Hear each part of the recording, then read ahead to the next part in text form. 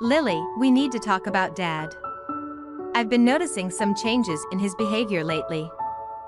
Yeah, I've noticed it too. He seems more distant, and he's always buried in that newspaper. I think he's been under a lot of stress lately. Maybe work is getting to him. That could be it, but I overheard him talking on the phone yesterday. It sounded serious. Did you catch what he was talking about?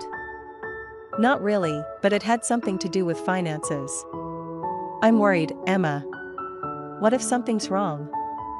Look, Lily, I think we should have an open conversation with him.